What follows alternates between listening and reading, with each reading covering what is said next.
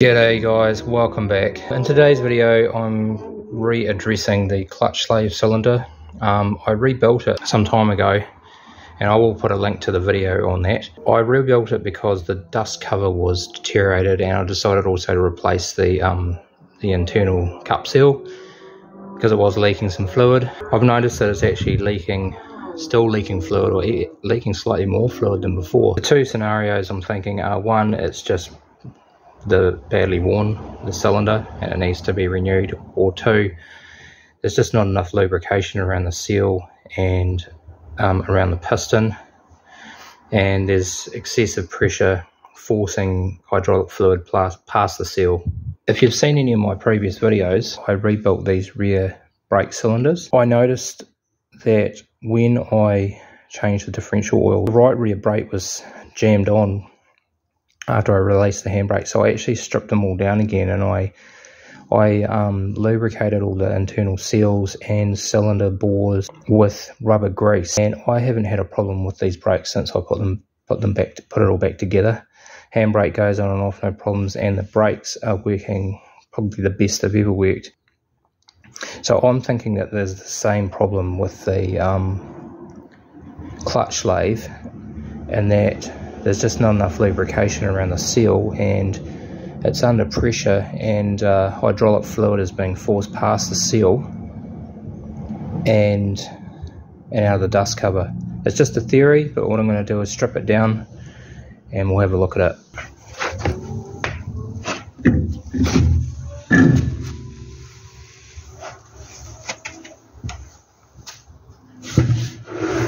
Okay, so there's the clutch slave. Yeah, so I've just noticed that it's leaking fluid out of here. There's fluid getting past the seal. There's a cup seal in here. We'll get this off. We'll strip it down. We'll have another look at it.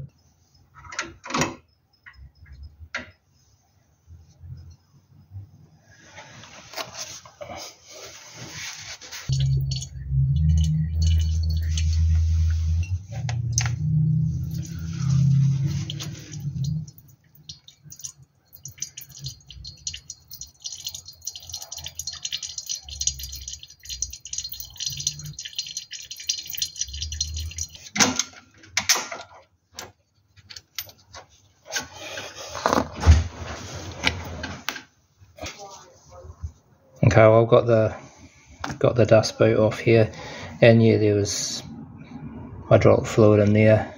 So I'll just use a bit of air pressure to get that piston out.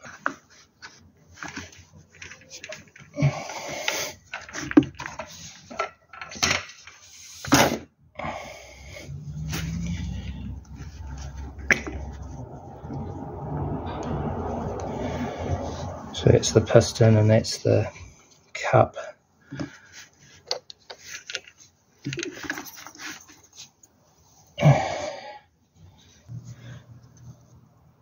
Pretty clean in there. So I've actually got a spare cup seal which came in the parts box with this car. It's PBR. It's a PBR brand, which is Australian. The other seal, the newer seal that I put in, I think is actually, yeah, it's actually cut up the seal a little bit. I just think it's because of didn't put any rubber grease in, which I didn't think you needed to. I thought you could. It just said you could lubricate the bore with brake fluid, but I've got some rubber grease here. It says you can use on brake cup seals and O-rings, lubricates and protects rubber, and is water resistant. I just got that from Super Cheap Auto. It doesn't harm rubber seals. So I'm going to put this stuff on, and hopefully that'll resolve the problem.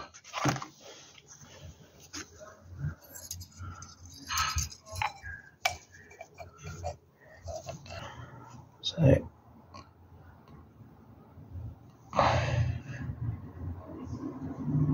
it says it's compatible with brake fluid, so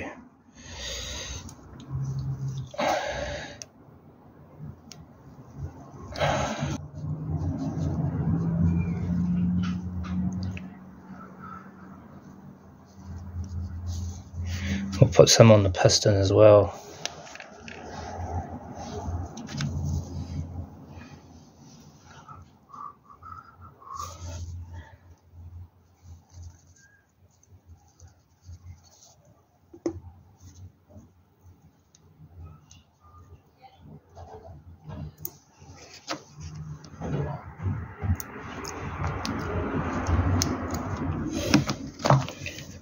Yeah, that's already. I can already feel that that's gone in a lot better than last time. So I'll stick some on the piston here.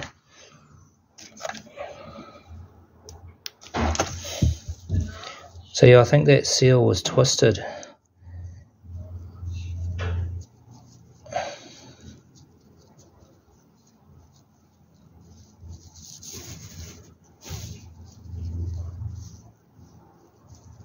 Get a good amount on here.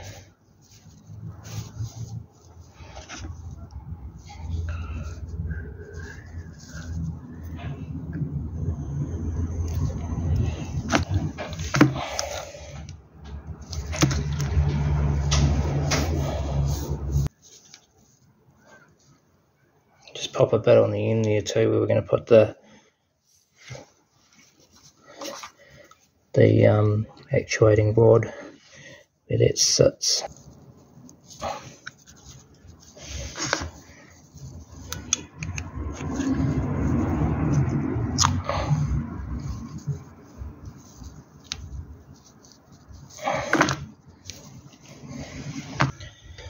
Right,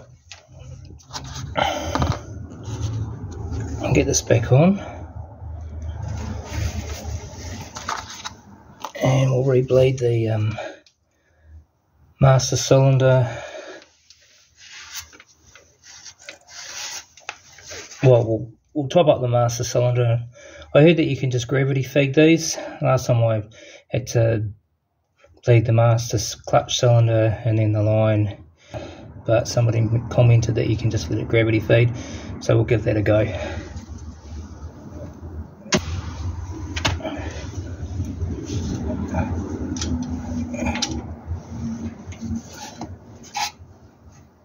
Such a fiddly job.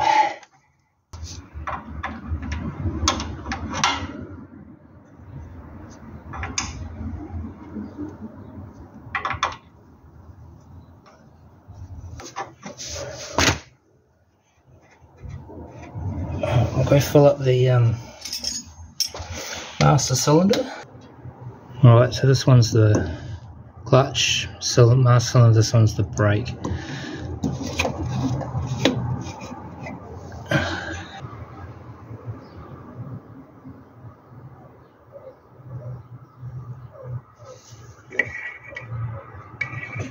A little bit more.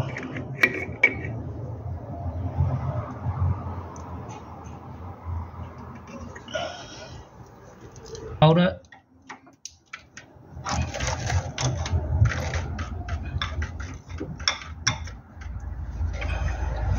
Hold it there.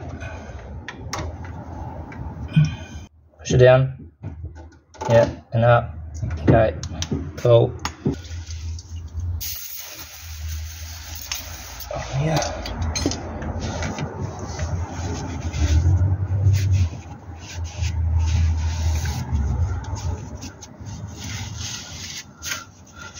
So all we need to do now is take it for a good run, and